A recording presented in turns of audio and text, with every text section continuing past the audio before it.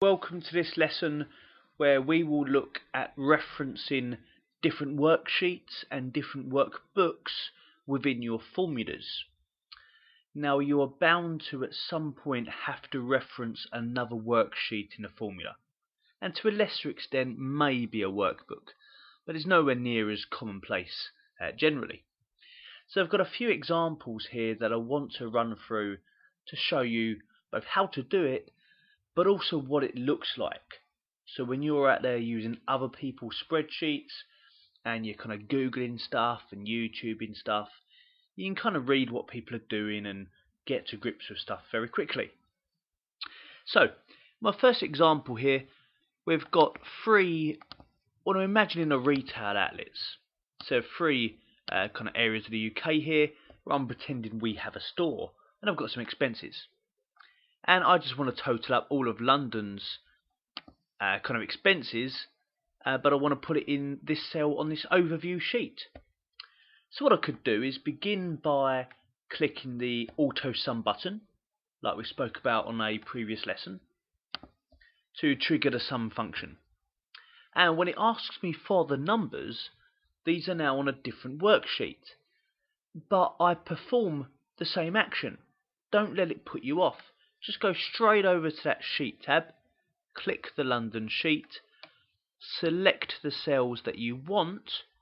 Now as I'm doing this, notice that I can see it writing the reference along the formula bar. I can see London, exclamation mark, B3 colon B9. So that range of cells on a sheet called London. Sheet references are always followed by this exclamation mark. That is just a standard language that is used.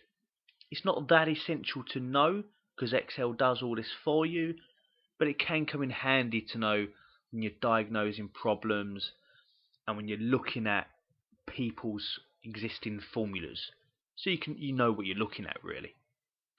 Now at this point I just press enter. What I don't really want to do is start clicking on other sheets.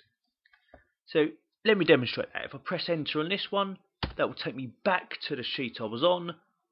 I'll get the answer, and if I look at the formula by double clicking, that is the handiwork, the sum of B3 to B9 on London.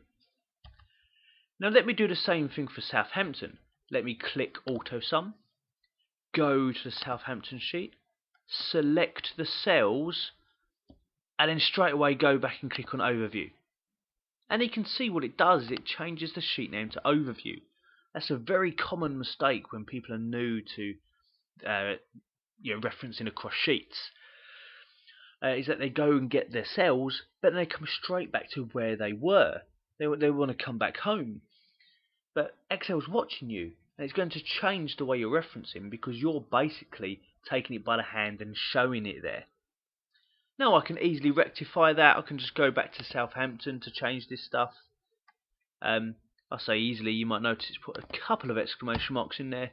So knowing this stuff is handy, you can notice that quite quickly and correct it.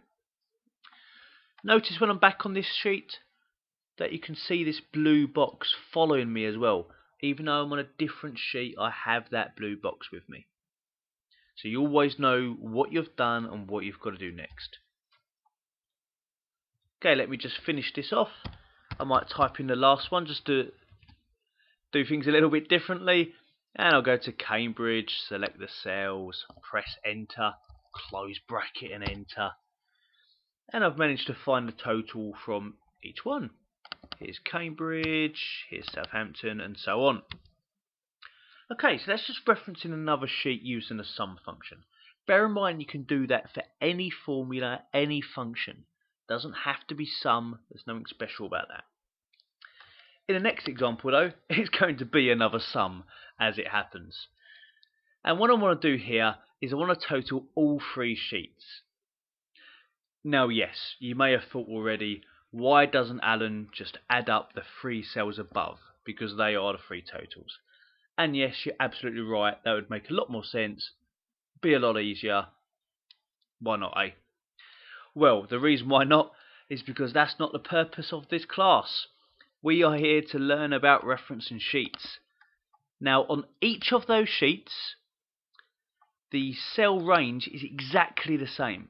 B3 to B9, B3 to B9, B3 to B9.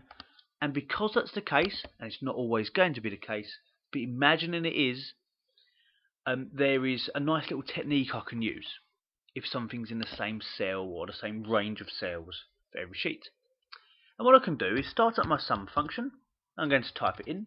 I could just click that button. I'm going to go to the London sheet, the first one, and select the range. And I'm going to hold down the Shift key on the keyboard. That was the Shift key on my keyboard, and click Cambridge. Clicking Cambridge because it's the last one in that range. Very important that there's no other sheets in the middle of that range. They have to be consecutive. London to Cambridge. And you can maybe see that written depending on how clear this is on your screen. I'm about to show it clearer, don't worry. London : Cambridge. London : Cambridge. And you can see that written up there. Also with these single apostrophes now and exclamation mark. So every sheet from London to Cambridge. That could be 25 sheets. You know, as it happens, it's only 3, but it could easily be more than that. And if I put my closed bracket, press enter, I have the total from all three sheets, or 3 stores as it is here. There is the handiwork. A bit clearer on screen, hopefully. If they were in different ranges, I couldn't really do it like that. I'd have to reference each one. I'd have to do London. See, it tells you to put a comma in the second lot. I'd have to do comma, same thing Southampton, comma, same thing to Cambridge, and achieve it that way. So the formula would be a little bit bigger, a bit more daunting, but same thing. Okay, now last example, I'm going to show referencing another workbook. So we've got this month's total. We just did that. The answer's in C6. That is this month's expenses. I want to know the difference between the expenses this month and the expenses last month. And it so happens, if I click on my View tab and my Switch Windows button, that I have another workbook open going by the name of last month's expenses. And if I click on that for a moment, just to show you, it's kind of a replica of what we're doing right now, although some slightly different numbers. And I've got last month's expenses in the same cell, cell C6. Let me switch back to where I was. So I'll know the difference between this month and last month. Cell C8 I'm in equals this month's expenses, otherwise known as C6. That information's in cell C6. Take away, and then I'm going to go up to my Switch Windows button, switch to the other workbook, and click on the sheet I need. I'm actually already on it. Click on the cell I need, and then press enter. And I'll get my answer.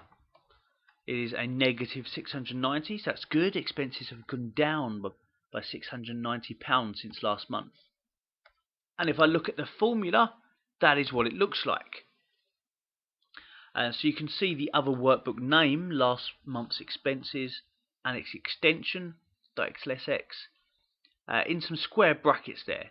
Single quotes have been used. There's the sheet name, the exclamation mark. Got some dollar signs on the cell reference. We'll talk about that in an upcoming video. Let's not worry about that for now. That's an absolute reference. It's coming in a couple of videos' time. But yes, that is what a link or kind of reference to another workbook looks like. That's what it looks like when the workbook's open. If I run that formula again, I'm going to switch back to the other workbook, and I'm going to close down that workbook.